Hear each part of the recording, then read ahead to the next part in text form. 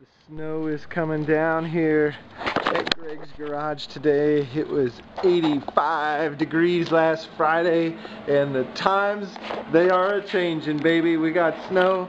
We got the welding shop set up out here in the front half of the garage with the car in the back so we don't burn anything. Today we're working on the heating supply system for the car, as well as insulating and carpeting the interior. Check it out.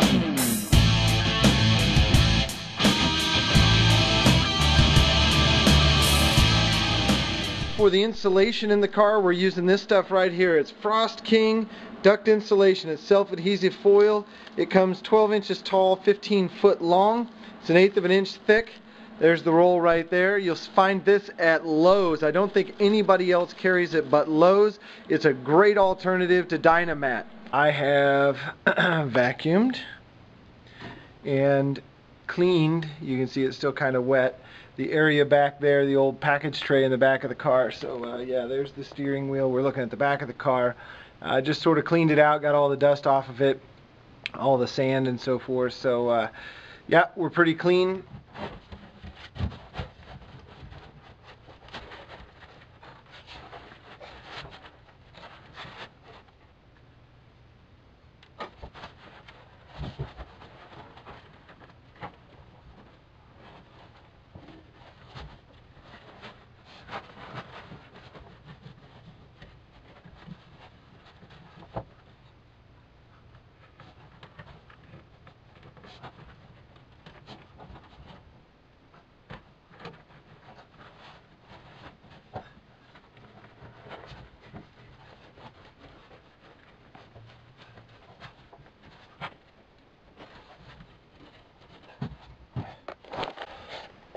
Oh yeah.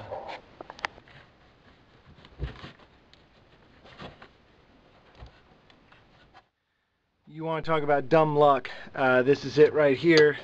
That's actually the edge of the 12-inch roll, and I think maybe we have a little 1/8 inch overhang just right from here to here. Otherwise it actually just fit perfect against this edge. This is where if it had a back seat, that's where the seat would go. But in '74 they didn't have back seats. They just had a box here because they didn't put seat belts in, and so whatever rules those are, the DOT rules, said you can't make this a back seat. So this is actually a 2-seater car, and we may put a back seat in here someday. It's not going to have one right now, but yeah, so this just kind of gets trimmed out. You know, you kind of let something go underneath your carpet and kind of hang down here. But yeah, dumb luck, gotta love it. So we're looking good back here. I gotta fill in the blanks back there, but I can already tell this car's getting quieter. Just sitting in here talking, it's quieter. It's pretty amazing. Oh man, while working on the old carpet set there, the old punch list is coming into the head, and there was a few pieces I've really been putting off because I haven't wanted to deal with them. Partially because it's not something I forgot, but it was something I put off, and I put it off too long, and now I'm kind of scared of it, I guess. I don't know if that's the right way to say it, but don't really want to face the music. That's this stuff here. These are the heater ducts that go from the engine, where my pinky is there. That's where the engine connects to. The what I want to say, the fresh air goes through the heat exchanger, you know, all done by the doghouse fan. So that's what propels it. Goes through there and it splits into a Y. And one of them feeds the back seat, which is this one here with the whisker hanging out of it. That feeds sort of the behind, basically blows on the butt of the driver and the passenger on either side. And then the big one there with the holes in it actually flows into the rocker panel and out the footwell duct and then up on the dashboard. So this piece used to be connected up there, but you know, as rusty as it was, when I took it out, the weak point was all the holes up there, and it just kind of crumbled like shredded wheat or something. So I've got that, and I need to repair it. And I just pulled this out of the old bin there. It was flat when I started, and I thought I better turn on the camera. And this is from Andrea's grandfather. It was in his toolbox, and I acquired some of his tools and things, and this was one of the things. And when I saw it, I thought, you got to be kidding me. You know, that's that's almost identical to what we got going here. I just put a magnet on it, and it is non-magnetic, so it's obviously stainless. I don't know what kind of stainless, but hopefully it's the kind I can weld. So I'm going to bend it up, make the same oval shape as that is, and then try and weld a bridge between that piece and that piece. And then I have to do, let's go over here, the same exact thing to the other side. It kind of had the same problem. So I've got this and this piece over here, and I got to get them cleaned up, and then we'll do the same thing on that side. Also, in the lower footwell, let's see if we can see it. Oh, son of a bitch, I just scratched my paint. You gotta be kidding me. Well, not a surprise. Alright. In the... am I just careless, or is it just bad luck? I don't know. Maybe I'm just too careless. I get in a hurry. There's a hole right there, and that hole gets one of these. So this is a little pipe, and that takes air from the footwell there. You can see it on the other side. There's the outlet right there where my middle finger is, and then the hole is there. It takes air up and connects into our vents here in the dashboard. I don't know if you can see those. We got so much dust on the car. Our vents in the dashboard. So there's a little controller down there that controls whether you're putting air at the feet or if you're putting it on the dash. So anyway, we've got to repair those. Well, this is the original flange I saved off the dog leg, and I have the other one somewhere, but I sure as heck can't find either one of them.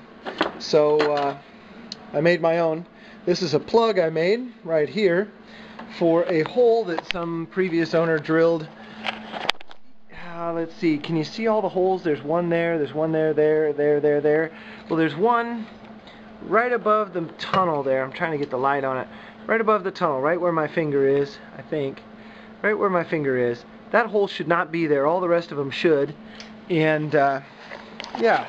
So I had to make a plug for that. So that's that. I was getting ready to install the soundproofing there, and I thought, well, I can see all the way through the car there. That can't be right. If it rains or something, it's going to come right in on the back side of the carpet. Well, I started doing some research. That hole doesn't belong there where all the rest of them do. So I'm going to silicone that in place. And then these guys here, I made two of my own. So they're sitting right here. They don't look terribly pretty, but I couldn't get it to cone, so I kind of pinched it right there. And I'm just spray painting them now. I'm going to silicone those in place too. They don't ever really get any abuse. They just have to kind of sit there and be a connector for that hose.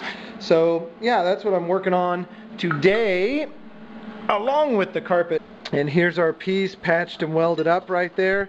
I think that's going to work just fine for us. We're going to do the test fit, make sure it works, and then get it all welded in.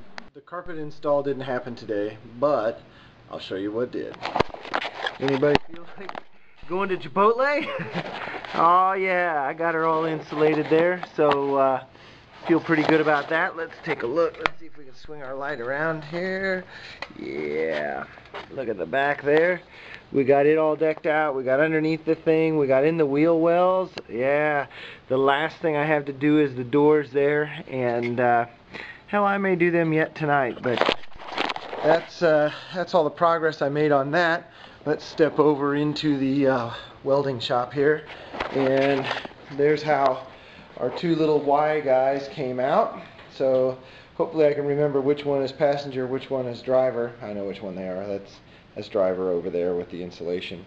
So I'm going to have to wrap some insulation around those holes. The holes are so the engine noise doesn't transfer to the cabin, and then they put insulation around them so that it would get absorbed. I don't know if that actually works or not. I'm sure the Germans did all kinds of experiments to say that yes, it does. But anyway, I'm just going to wrap some of my duct insulation around them. If the engine noise comes through, it ain't no big thing. So that's what we'll go with.